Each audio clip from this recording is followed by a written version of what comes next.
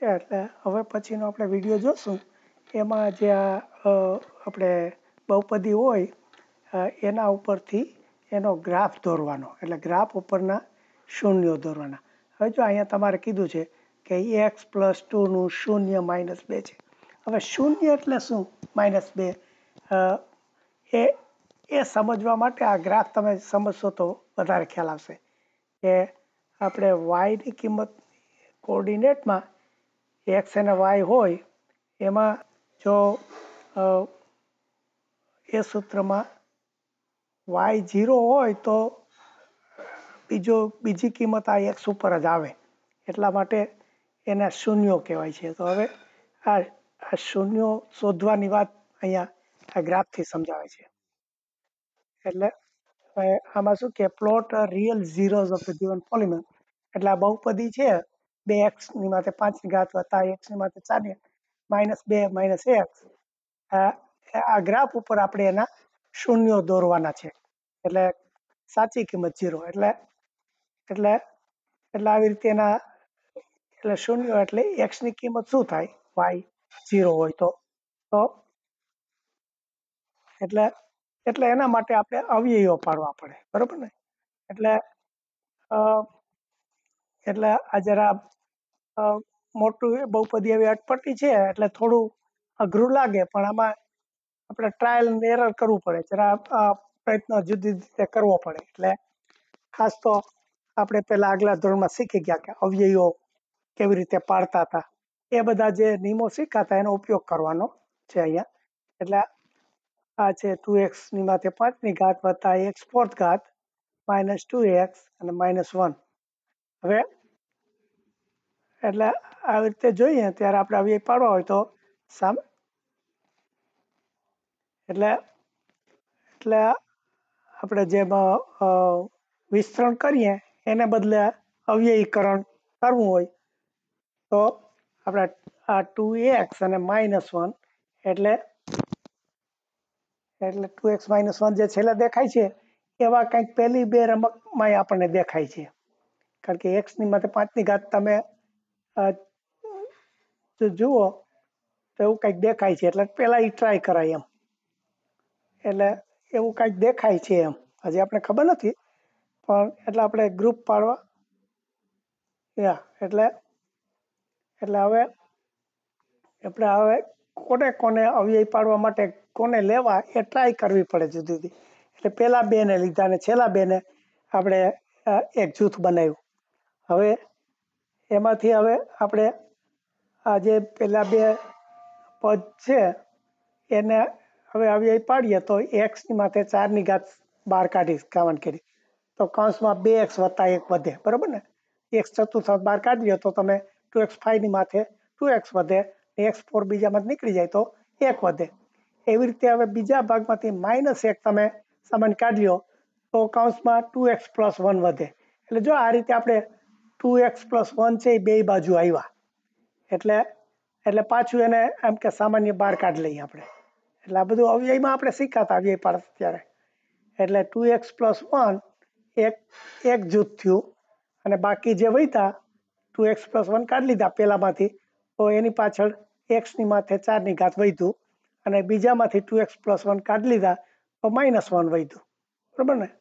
એટલે હવે પાછું એનામાં જુઓ તો x એટલે હવે આ x ની માથે 4 ની ઘાત -x છે એને હજી આપણે અવયવ કરી શકીએ કે આપણે a² - b² જે બધું શીખાતા ને એનું a + b ને a - b થાય તો અહીંયા એવી રીતે એનું જો x² + 1 અને x² - 1 થાય એટલે આગળ આ જે 2x + 1 છે એ પણ રાખવાના.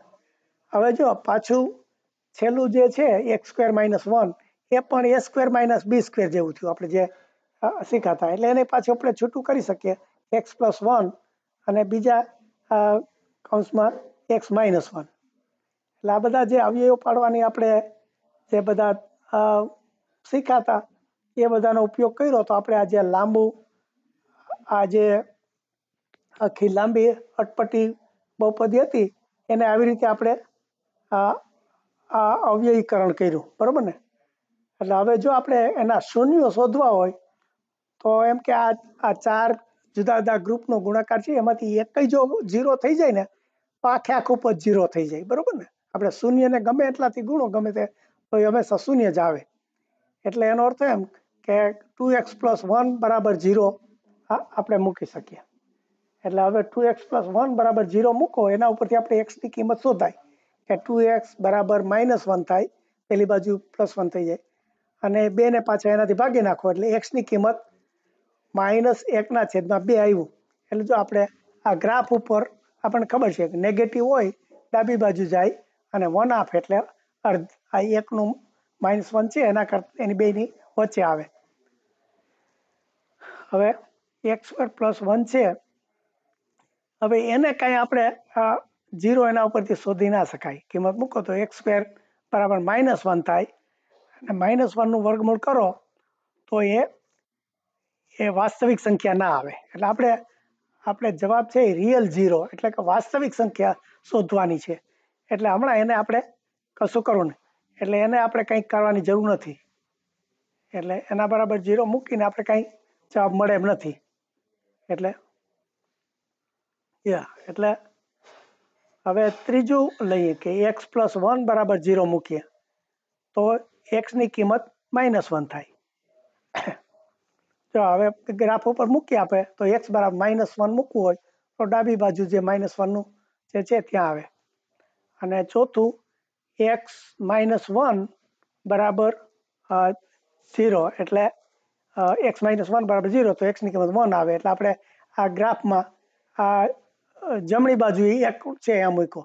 એટલે આવી રીતે આ 3 એના બિંદુઓ શોધે, એને આપણે 0 એટલે આના શૂન્યો કહેવાય, કારણ કે px ની કિંમત આપણે શૂન્ય ધારીને આ x ની કિંમત બધી શોધી. એટલે આ ત્રણ જવાબ આ રીતે મળ્યા. એટલે હવે આપણે જરા જુદી રીતે, જો આ ખાનની ખૂબી છે, તમને એક જ વસ્તુ ના કહે, બીજી રીતે સમજાવે. એટલે ધારો કે આપણે આ અવયવ પાડ્યા એ હવે એટલે આ જરા જુદી રીતે પણ પાડી શકાય, પણ જવાબ એ નહીં આવે, એ તમને બતાવશે હવે.